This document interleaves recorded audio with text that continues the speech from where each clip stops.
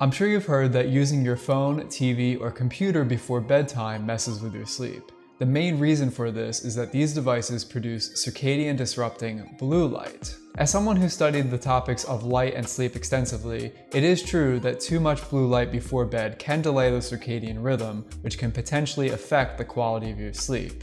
And in a near-perfect world, we would all be surrounding ourselves with almost perfect darkness once the sun goes down. But I'm sure 99% of you watching this are still using your screens just 20 minutes before you go to bed. I know it's the case for me, and it's really just a fact of modern life. Well, today I want to show you a few things that you can do to drastically cut down on the amount of blue light your screens produce. But first, I've got to show you a few things so you know why I'm making these recommendations. First, I need to talk about what I mean when I say blue light. On the screen, I've got something called a spectral power distribution, or spectrum. It's a graph of all the different colors of visible light and the relative intensity of each color. So on the left, you have ultraviolet to violet light, and on the right, you have red to infrared light. In between, these are all the visible colors of light. The hump you see in this region is what we care about. When our eyes are exposed to light in this region, it can delay our body clock, which affects sleep. This blue light has a peak around 490 nanometers, but as you can see, it spans all the way from about 400 nanometers to 600 nanometers, meaning it also encompasses violet and green light. That means that green light also affects sleep. Let's take a look at the spectra of various light sources. You can see that daylight effectively fills out the circadian region, meaning it produces a lot of circadian light. Here's a cool white LED. It also produces a lot of melanopic light. Now let's take a look at a soft white LED, much less blue than the previous two examples. In fact, it's about the same amount of blue light as incandescent. To quantify this blue light, we're going to use a metric called the melanopic ratio. The melanopic ratio tells us how much blue and green light we have as a proportion of all the light. A lower melanopic ratio means less blue light or less circadian disruption, and a higher melanopic ratio means more blue light. But the melanopic ratio or amount of blue and green light are not the whole story. Circadian influence also depends on the brightness or intensity of the light. We use two metrics to measure intensity. Lumens are the brightness of the light source themselves. So something that has 800 lumens is going to be brighter than a light source with 400 lumens. When you buy light bulbs, you'll actually see the brightness written on the packaging in lumens.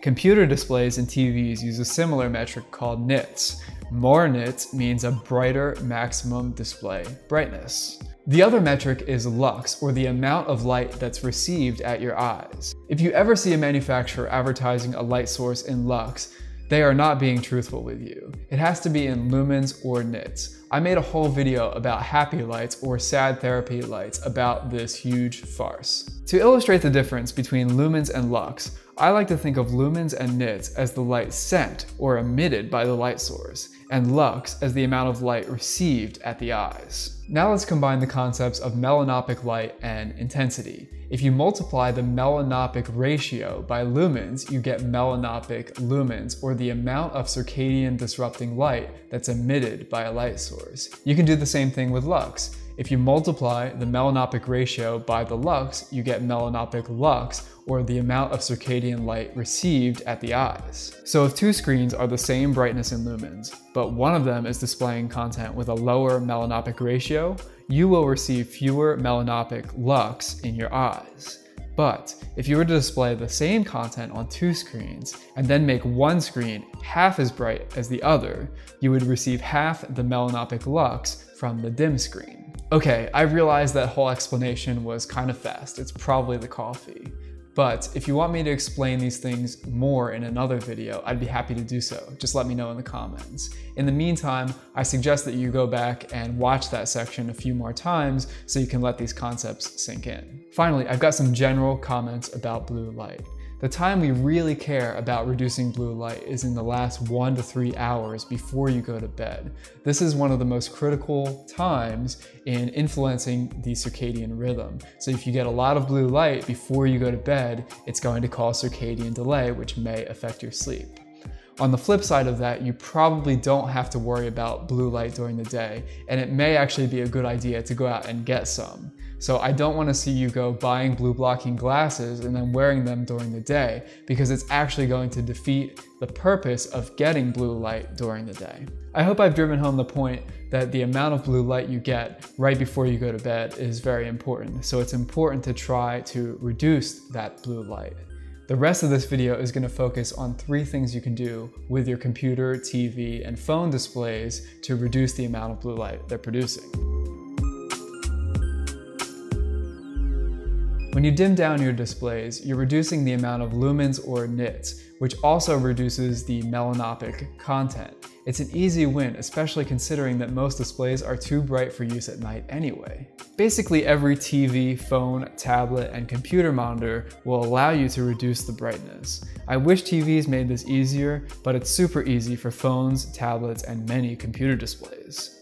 I measured a bunch of displays to show you how much of a difference just dimming can make. For all the displays, I showed a pure white image and measured them at a consistent distance using a quite good quality light meter. My recommendation is to start by dimming the display down to the lowest comfortable level for you. This is going to vary a lot from person to person, but I can almost guarantee you that for light at night, it's not going to be the max brightness setting that's most comfortable. It's going to be something lower. And just by dimming down, you're also making a huge difference for your sleep. Which of these 2 screens do you think has a lower circadian input? If you guessed the orange one, you'd be right. Dimming the display is a great first step, but you can make an even bigger difference by installing or enabling software that gives your screen a night mode. What night mode software does is it reduces the short wavelength light. This tends to make your screen look more yellow, orange, or red, depending on the aggressiveness of the software. A rule of thumb that I like to give is that the more orange or red the screen looks, the less circadian light it's producing. One of the first pieces of software to give you a night mode was f.lux, which was first released in 2008.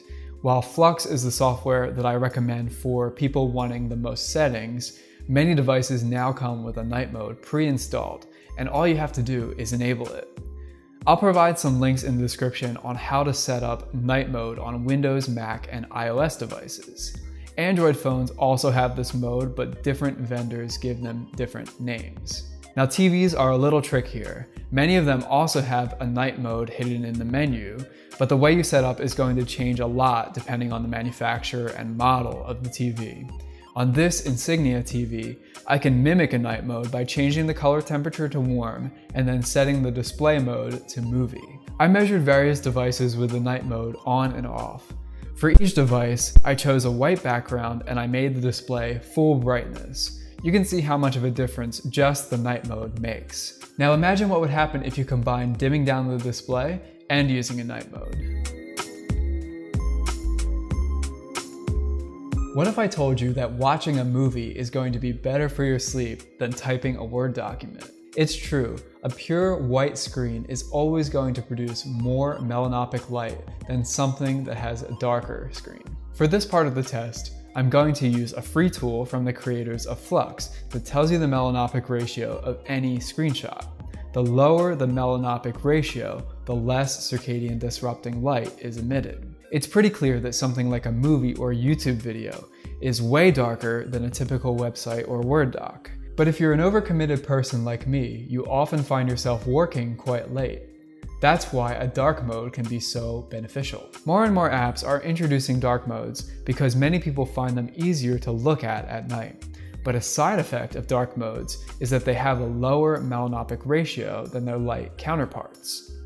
Here's a comparison of a number of different apps with the light mode versus the dark mode. Huge difference in the dark mode, right? Windows, Mac, iOS, and Android all have system-wide dark modes these days, and many apps are also starting to introduce them as well.